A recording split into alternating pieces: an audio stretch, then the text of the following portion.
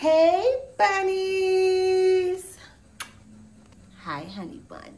Hey, guys. How you guys doing? How you guys been? I hope you guys been having a fabulous week. And welcome to Grace Reporting. And I want to thank you guys for subscribing. Keep on subscribing. All right. So today, right, I want to talk about something that I've just been noticing is happening in the church. So today I want to talk about church drama. Child, I need to know what is happening in these churches. Do you guys go to church? Comment in the in the comments and let me know if you guys go to church. Is there any church drama in your church? Please let me know. I would love to know. All right, so today I want to talk about a few different incidents that's happening in the church that I feel do not really get a lot of highlight, you know, because it's so much other drama going on that people seem to just push these other topics to the side, okay? But I'm here to scrape it on up. So today, the first thing I want to talk about, let me ask you guys a question, right? It's really funny. Have you guys ever heard of prayer panties? Have you guys ever heard of prayer panties? No? Yes? Listen, comment and let me know. Have you ever heard of prayer panties? Okay. Let me explain to you exactly what I'm talking about. So like I was just saying, today's topic is about church drama and the nonsense that a lot of these pastors are getting up on the pew or on the pulpit or in the stadium or on the platform, whatever you call it, and they're preaching in the name of the Most High, and they're saying that they're pastors, but in reality, they're pimps. Oh, my God, hallelujah. You understand? They are pimps. They are pimping you guys. They're pimping the church. And they're pimping the name of the Most High. So, this first story I want to give you guys about is called the prayer panties. Yes, you heard me correctly. There was the young, I'm going to let you see the video as well. The thing is, in the video, you're not going to see everything, but you're just going to have to listen. You understand? We're going to put on our listening ears. So, we're going to get back to the prayer panties last. They say save the best for last, child. But the first thing I want to talk about is Leandra Johnson. That's her name? Yeah, Leandra Johnson. You know, she had won the Sunday Best thing. Remember her? She had won the Sunday Best competition. And she has an immaculate, her voice. Oh, it's like angels. Her voice is really something. You should check her out on YouTube. But the reason why I want to bring her up and I'm going to knock everything down is because she won the competition and she's in the church and she came out and said, F Christianity. Ooh! You ain't here for me. I'm just letting you know what she said because she said it. And she's basically saying, you know, I'm not messing with Christianity because people in the church, it's a big business. We know that, Leandra. Tell us something we don't know. You understand? So she's basically saying, listen, you guys, it's all a business. Don't trust these people. Why can't you guys have what some of these people have? And she has a point right there. You know, but to come out and just use the F-bomb and then put Christianity with it, I thought that was disrespectful.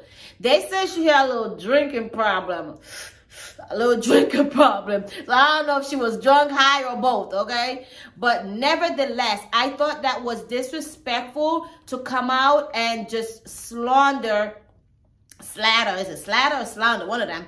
The whole Christianity because you're having an issue or because things didn't go your way. What made her come out and talk so bad about the church? You know, I thought that was very rude and I thought that was very disrespectful, you know, and I heard that they canceled her for that. And I'm going to be honest with you, even if she's feeling a way, there's always a way to do things, you know, and if you're a part of the God and you're a part of God and the church and the ministry, you can't just come out and say, well, F the church, F everybody, the F-bomb is just dropping everywhere. You cannot do that. There has to be a better way for you to go about it. So, Leandra, we're just going to put you at the bottom of the prayer list because we have other things to attend to, like the prayer panties. Moving along, my God. So the next thing I want to talk about is the prayer panties. Child, listen here and listen good. This pastor, right? He was saying if you have an issue in being a hoe, he can cure you with the prayer panties. My God. This one lady went to him, and I don't know if he knew he was being taped, whatever, right?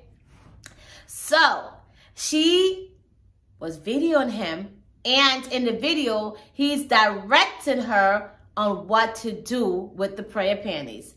Let's take a quick look at the video. Like I said, it's not a lot of visual, so you have to listen, and let's hear what was said in the video. Take a look, and I'll come right back. Remember to subscribe. Help me stop being a hoe. I do, but let's go through the process and let's just see what happens. So pull them off for me, and I can help you. Okay, let me help you from here. Ooh.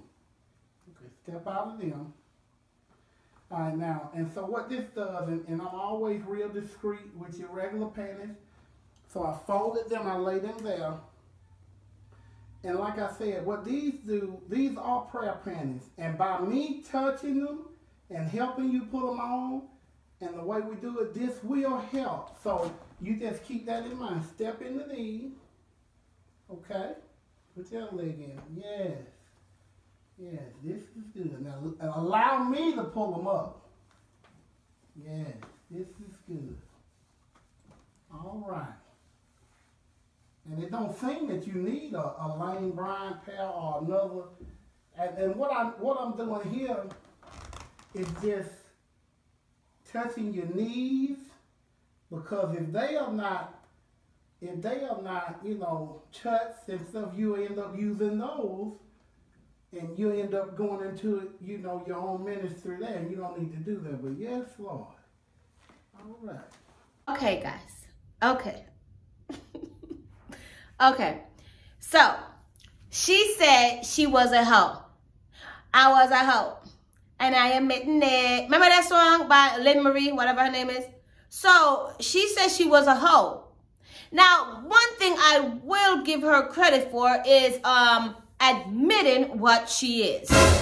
I'll give her credit for that, because there's a lot of people in the church that are hoes. They're getting pregnant for the pastor.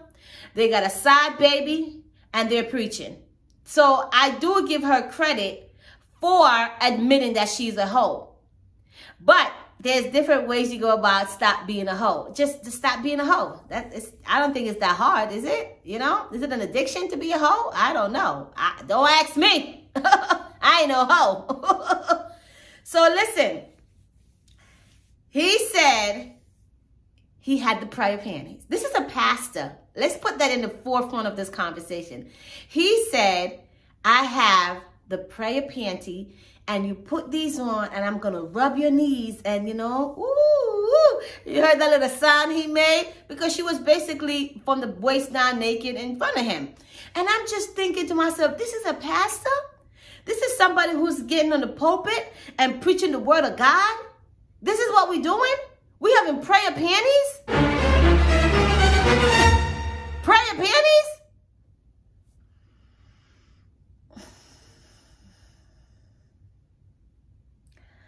I have to take a second, because sometimes you hear things, and I did this research already, so obviously I've heard it. But now that I'm talking about it with you guys and I'm hearing it again, I'm just like, yo, this is so disrespectful. And this is in the house of the Lord.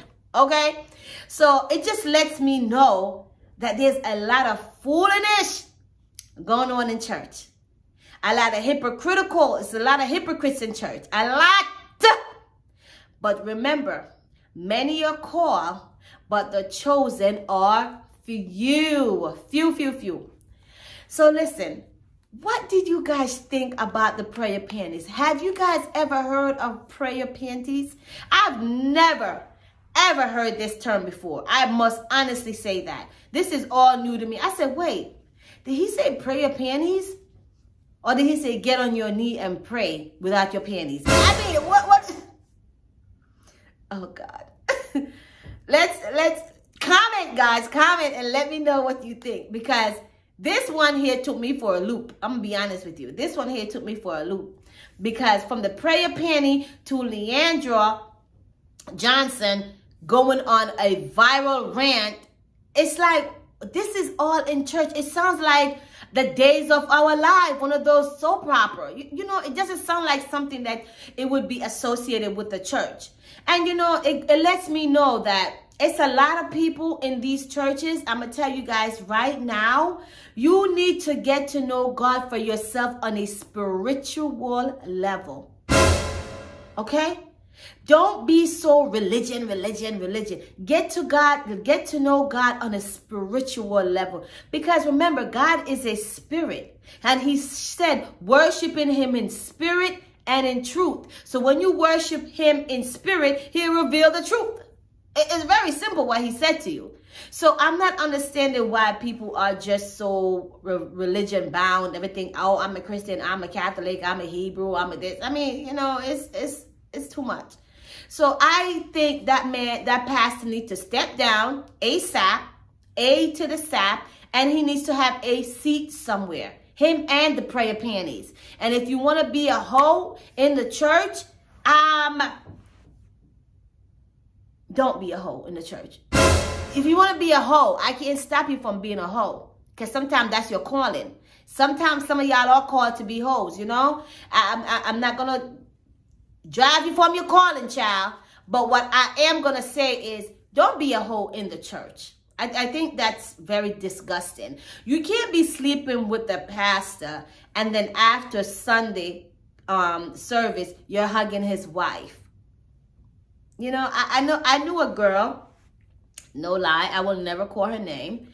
I knew a girl who was a holy roly. You know the holy rollies? If you say anything, they'll say, no, girl, you know, I'm a Christian. You know, I can't go to the dance. Ooh, I can't listen to that music. Ooh, I can't wear those jeans. Ooh, I can't wear lipstick. Ooh, I can't wear earrings. Ooh, I can't get my eyebrows done. Ooh. You understand? You can't do nothing. You understand? And then 2-3 days later, you see them on the club doing the dirty wine. Talking about, back it up. You understand? So it's like, it just be a lot of hypocrites in the church. And she was a holy roly, one of them holy roly Christians. And come to find out, she was sleeping with the pastor. My God. Hallelujah. You know? So I just be like, listen, I have such a fear of the Lord. I respect him on so many levels. I could never. When I go to church, I watch what I wear. I don't wear no makeup. Yo, I'm very, very respect. You understand? So I'm not understanding how a lot of people, they go to church and they just do whatever they want. Their pants is so tight. You can see the crack. You can see everything. You can see from the rooter to the tutor. And I think that's so disrespectful. You understand? So if you're going to go to church, you don't need to dress like you go into the club down the block. You don't need to do that. You don't need to do that. And they always say, oh, if you want to find a good woman, go to church. That's not true. No. You can find a good woman in the supermarket. You need to find a woman who respects herself and who is a God-fearing woman. That's what you need to find. Not a woman in the church, because in the church, they are having prayer panties meeting. Okay? Child, but leave your comment and let me know. Okay, so that was that. Another thing that I want to talk about is, I'm going to call it the zip line pastor. That's what I'm going to call it. The zip line pastor, right? So, this one pastor, he was another one that really got on my skin, right? And what he said, I'm going to show you a video of him. The way his entrance in the church was everything. And when I saw his entrance, I said, you know what? Nah, this took the cake for me. Let's take a look at what I'm talking about, and then we're going to come back and we're going to talk more about it. Take a look at Zip Line Pastor and his entrance into the church. To come when the sky is cracked and Jesus Christ comes again, and every eye will see him when he come again. So here's our question for you this morning, brothers and sisters. The simple question is this right here. Are you ready? Are you ready for his return? Amen. All right. Amen. Are you ready for his return? Brothers and sisters, are you ready today for the return of the Lord Jesus Christ? Okay, bunnies. Is this acceptable? Is this acceptable to you guys? If you go to a church and you see the pastor coming in through the zip line, are you going to be like, oh, wow. I would feel like I'm in a concert. The only thing that would be left for him to do is, yo, give him the mic. Pastor about to kill it. Talk about flying high. Talk about praising high. You understand what I'm saying? So I'm just thinking to myself, why is this happening in the church? Why can't you walk in, have a seat, and preach the word of the Most High? Why are you zip lining in the church? I know people who zip line when they go on vacations. You know, why are you zip lining in the church? And then you see when the spirit turned him left and then the spirit turned him right and then they had to help him down. But God was not pleased. Okay? God was not pleased. He lucky he ain't fall midair. Because if I look up, it's a bird. It's a plane. No, it's Pastor, y'all. You know? Like, what? Zip lining in the church. Then he gonna say, oh, when the Lord come, you don't know how he... Well, we see you coming, Pastor, and you looks the fool. Please come down. You know, you hear flying from rooter to tutor, and the doorknob on the front of the door still haven't been fixed yet. Okay? How about that? So I just thought that was a little key, you know, because as we're talking about church mess, I just thought that was a bit much. And his guys on the stage had to help him, turn him around, and like, okay, this is a bit much. You understand what I'm saying? So I just thought that was funny. And something else that I want to talk about in the church, because we're talking about church mess, right? Now, there was this guy. He is 6 feet 8 inches. That's a very tall young man, right? Very tall. You can't miss him, right? And he was also a pastor. I'm going to show you a video of him and what he was accused of. Take a look, and then we're going to continue to talk. It's a mess in these churches. That's a shame. Take a look. An upstate pastor has pleaded guilty to sex crimes with a minor.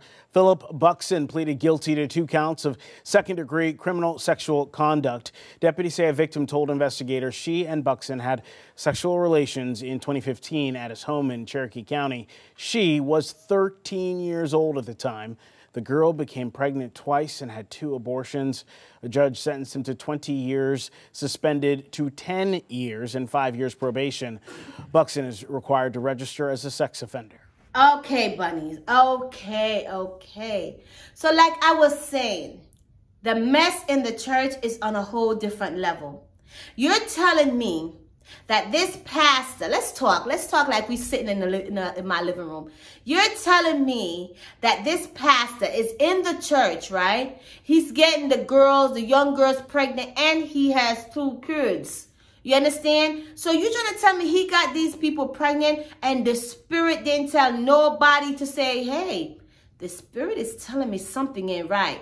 Something ain't right with Pastor Philip, something ain't right with you. And that's what I'm talking about. If you guys are spiritual based, the spirit will talk to you. Nobody ain't get the spirit. Y'all could at least call somebody and say, hey, Pastor Philip is out here getting these young girls pregnant and telling them to have abortions. That is crazy. Are you guys listening to me? That is crazy. You understand what I'm saying to you? He's out here having side babies, pimping the church, and then coming up to the pew talking about ain't God good. Oh my God. A lot of these people, right? You got to be careful. They are false prophets that come in the Most High name. They ain't no Louis Vuitton, they Louis Vuitton. You understand? They're not no Gucci, they Fucci. You understand? They're not the real deal. They're not the real deal. So you guys have to know, who are you guys listening to? And you can't just blame the pastor for everything, because some of you guys have to hold yourself accountable too. Now, the last one I want to take a look at is this one. Now, this one took the cake, took the bakery, and everything else. Everything else. Just take a look at this video about this pastor and what he had to say, and then we're going to wrap it up. Take a look. Good evening, Paul. Pastor George Gregory is accused of engaging in lewd behavior inside of his car late last night in New Homestead. Someone saw the alleged behavior, then called 911. When police arrived, they say they found two men in a car on Beachland Street. Inside, police spotted a man in the front seat completely naked and bound with nylon rope. Police say Gregory was in the back seat. When police asked Gregory what was going on, they say he told them, quote, "We were just playing." The man in the front passenger seat told police the behavior going on inside of the car was consensual. Police questioned Gregory some more. They say he stated, quote, "They meet up from time to time to play with each other." Oh my God.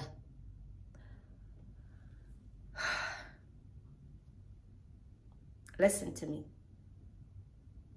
Every house have rules, and the house of God has rules. He was a pastor, and he said they were meeting up just to play. Is this a play date? Pastors have play dates with random men? They have play dates? I didn't even know that. So what is happening in these churches? What, from Leandra Johnson, right? Coming out and saying the Christianity is whatever people. And she even claimed that one of the pastors also had somebody on the choir had an abortion. Okay, then you have the guy coming in the zip liner. Then you had the prayer panties. Now you have the homosexual man pastor there. What is happening in these churches? Please leave your comments below. He just took me for a cake when he said there was only plain. That took me for. I said, you know what? No, that's the fool. That is the fool right there. Listen, guys, let me tell you, all jokes to the side.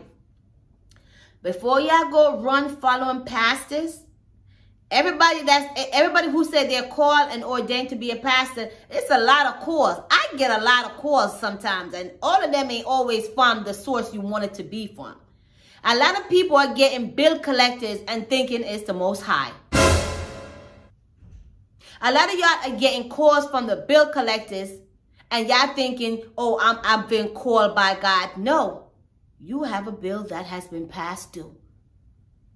You understand? And my whole thing is, don't be so quick to follow behind these pastors. Get to know God for yourself. Get to know him on a spiritual level. Get to know him like that. Once you know him for yourself like that, then you will not be confused by false prophets. Because that's what a lot of these people are out here. They're false prophets. They come in his name. They even cast spells in his name. Take out demons in his name. But they're not his own. You understand? And I just wanted to bring that to you. You know, it was just something light we was just talking about. It's called church drama. If you have any drama in your church, please leave a comment below and let me know. If there's a topic you would like for me to talk about, please let me know, guys. I appreciate you guys so much. Please subscribe to the channel. And if you'd like to help support this channel, here is the Cash App information. I thank you guys so much. Everything you do for Grace Reporting and this channel is well appreciated. I promise you. We are building over here, and it takes everyone, okay? So I just want to thank you guys so very much for pulling up, and this was definitely interesting to me. I learned a lot. I never knew what prayer panties were. Now I know, so I know not to go to that church. So I just want to thank you guys so much. Have a really great day, guys, and I'll talk to you guys soon. Bye, bunnies. Bye, honey bun. Later, guys. Take care. And hey, don't forget to subscribe. Bye.